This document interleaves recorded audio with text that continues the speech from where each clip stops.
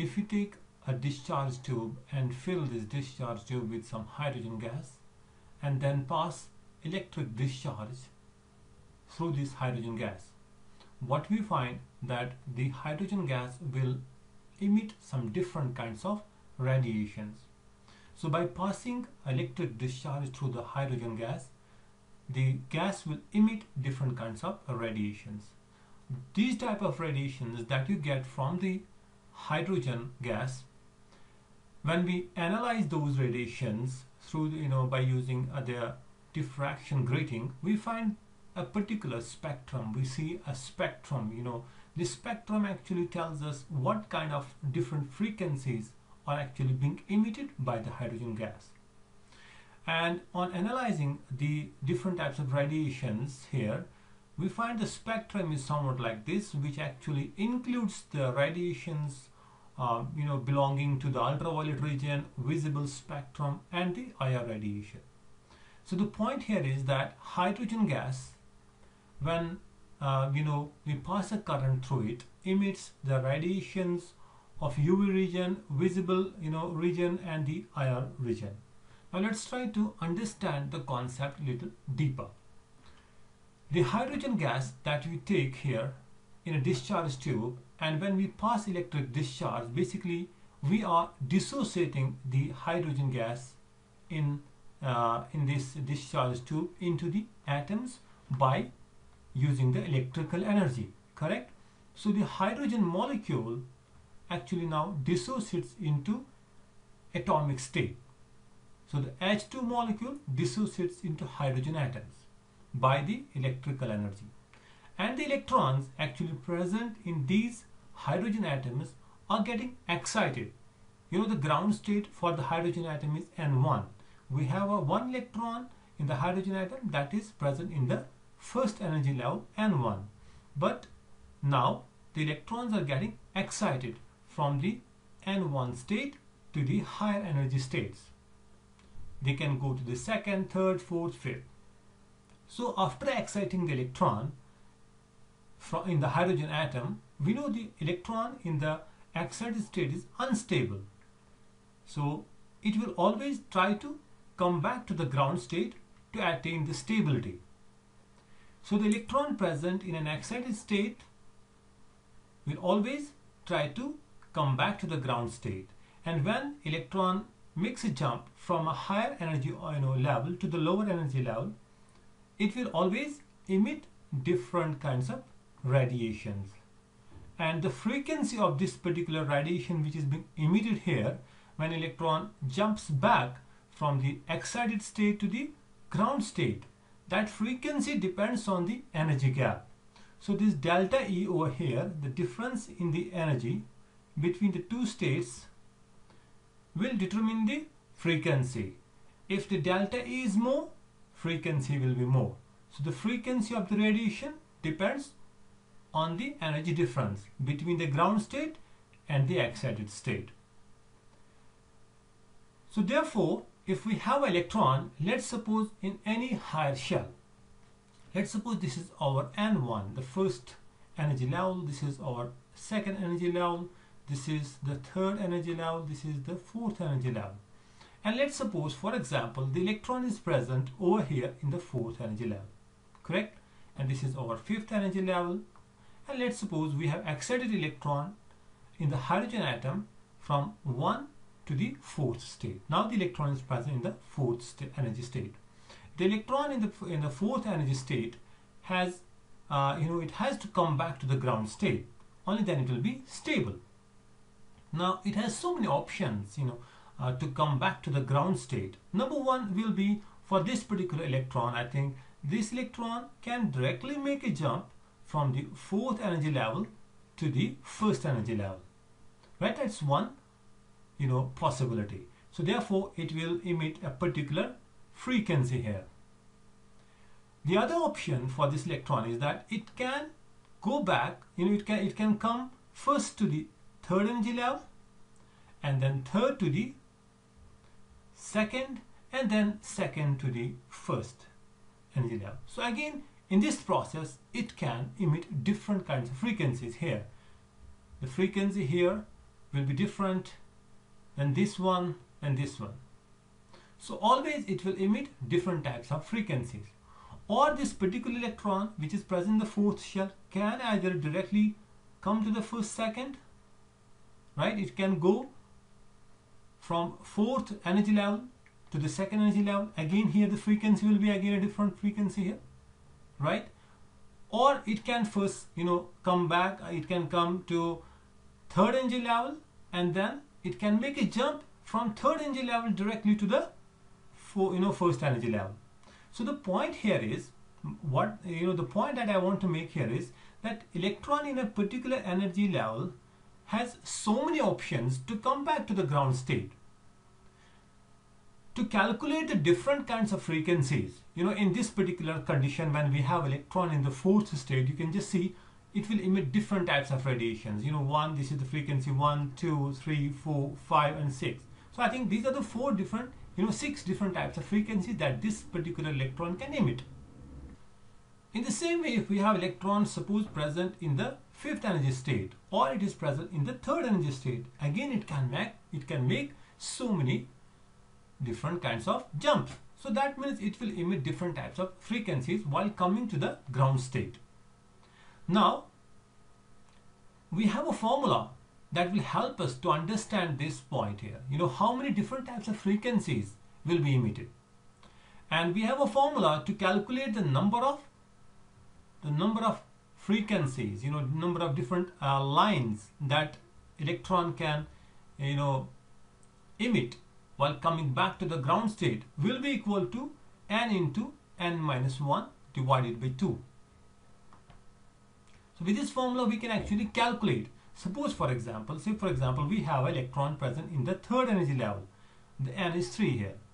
Now it means that electron is present in the third orbit, and it can come back to the ground state either making a one jump from here, from 3 to 1, or it can go first to the second and from second to the first. So again it will now emit three different kinds of frequencies. So if I use this particular formula, it will be n here is 3 into 2 now by 2. So it is 6 by 2, that is 3. That means it will emit three different types of frequency. This is the frequency 1, this is the frequency second, this is the frequency. So three different kinds of frequencies will be emitted when electron is present in the third energy orbit. In the same way we can calculate it for the fourth energy, for the electron present in the fourth orbit here. So if the electron is present in the fourth orbit here, we can say the different spectral lines possible here will be 4 into 3 divided by 2. So that is 6, right? So that means it can emit 6 different kinds of frequencies here when electron is present in the fourth energy orbit. So that means in a hydrogen gas, when we excite the electrons, when we have a hydrogen gas in a discharge tube and we pass an electric current, what happens there? The hydrogen molecule actually breaks down into atomic hydrogen, right? The H2 molecule breaks down into the hydrogen atoms, and the electrons are getting excited to the different energy levels here. Now those different energy levels, when electrons are present in the different energy levels, they will emit different kinds of frequencies, and we have just calculated how many possibilities are there for a one electron which is present in a particular high energy orbit. So the different types of frequencies which are being emitted by the hydrogen atom, we classify them into different categories here. Number one is the Lyman series, the Balmer series here, the Paschen series and the Brackett series, and there's a one more which is called the Fund series. Lyman series is when we have an electron in any higher shell and it makes a jump to the first energy level, correct? That is called as a Lyman series here. So Lyman series means when electron makes a jump from any higher shell, if it is present in the second energy level, third energy level, or it's present in the fourth or fifth or so on. So when electron makes a jump from any higher shell to the first energy level, the frequencies that are being emitted here, we classify them, we categorize them into the Lyman series here.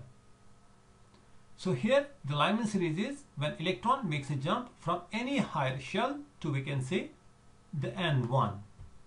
That is the Lyman series.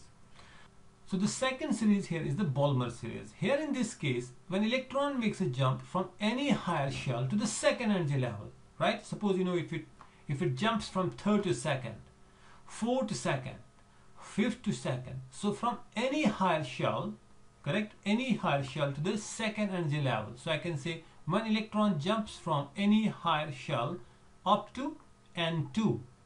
That means it can go from N3 to 3 to 2, 4 to 2, 5 to 2, like that. When it enters from any higher orbit, any higher energy level to the second energy level, all those different kinds of radiations which are being emitted here will belong to the Balmer series. And then we have a Paschen series. Paschen is when electron makes a jump from any higher shell to the third energy level. So I can say when electron jumps from a third energy level to the from any higher shell to the third energy level, it's the Paschen series. And then we have a bracket series. Again, similarly, if we have electron present in the fifth shell here, if it makes a jump from fifth to the fourth energy level, right, 5 to 4, you can say 6 to 4 or 7 to 4, or from any higher energy level up to the fourth level, right? So that is the bracket series, from any higher shell up to N4. That's the bracket series. And if it makes a jump, suppose if electron is present in the sixth orbit, then it will go down to, for example, to the fifth energy level. So then it will be called, this region here is called as the spectrum. The series that you get here will be called as the Fund series, right? This is the Fund series. And in the Fund series, we have electron making a jump from, you can say, any higher shell to N5, right? Any higher shell to N5. And when we look at, these different types of series, we see that this Lyman series is actually belongs to the ultraviolet region. The radiations, they belong to the ultraviolet high energy, range in the spectrum here. And Balmer series is basically belongs to the visible spectrum. These are the lines belonging to the visible spectrum. And the Paschen, the bracket, the Fund, all these series actually they belong to the infrared spectrum here. So the point here is that when we have a hydrogen gas, and if we pass the electric discharge, that electric discharge will basically excite the electrons in the hydrogen atoms from their ground state to the higher energy levels. But in the excited states, in the higher energy levels, the electrons are unstable and they will always try to come back to the ground state. And when they come back to the ground state, they will emit different kinds of radiations. And those radiations which are being emitted here, we have classified them into, you can say, 5 different series: Lyman series, Balmer series, Paschen, bracket, and the Fund series. Now we have a formula here that actually helps us to find the wave number, and from that wave number, I think you can calculate the wavelength as well. We have a formula here which is actually given by the Johannes Rydberg, right? It was the Rydberg who actually, the Rydberg helped us to find the wave number basically of that radiation when an electron makes a jump from any higher shell to the lower energy level. Actually put forward an equation which is 109677. This is actually a constant here, a constant. We call it as a Rydberg constant, and that Rydberg constant has this much of value, right? So this is 109677 into 1 by n1 square minus 1 by n2 square per centimeter. Now this formula will help us to find the wave number of a radiation which is being emitted here. And what is this n1 and n2? n1 is basically the electron where it goes. N2 is the the energy level from which the electron makes a jump. Let's suppose, for example, we have electron present in the 4th energy level here, right? This is our electron present in the 4th energy level, and the electron present the fourth energy level, goes to the second energy level. So I can say here N2 in this case is 4 and N1 is 2, right? N1 is 2. N1 is basically where electron goes, right? You have to just look at it. If the electron goes to the first energy level, then you can call it as a Lyman series here. So the wave number you can calculate by knowing the jump. You know, if electron de-excites from suppose fourth to the second energy level, right? So here in this case now, when you use this equation, you can see N1 is 2, so it will be 1 by 2 square minus 1 by 4 square, and 2 here is 4. N1 is where the electron goes and N2 is the energy level from which it comes.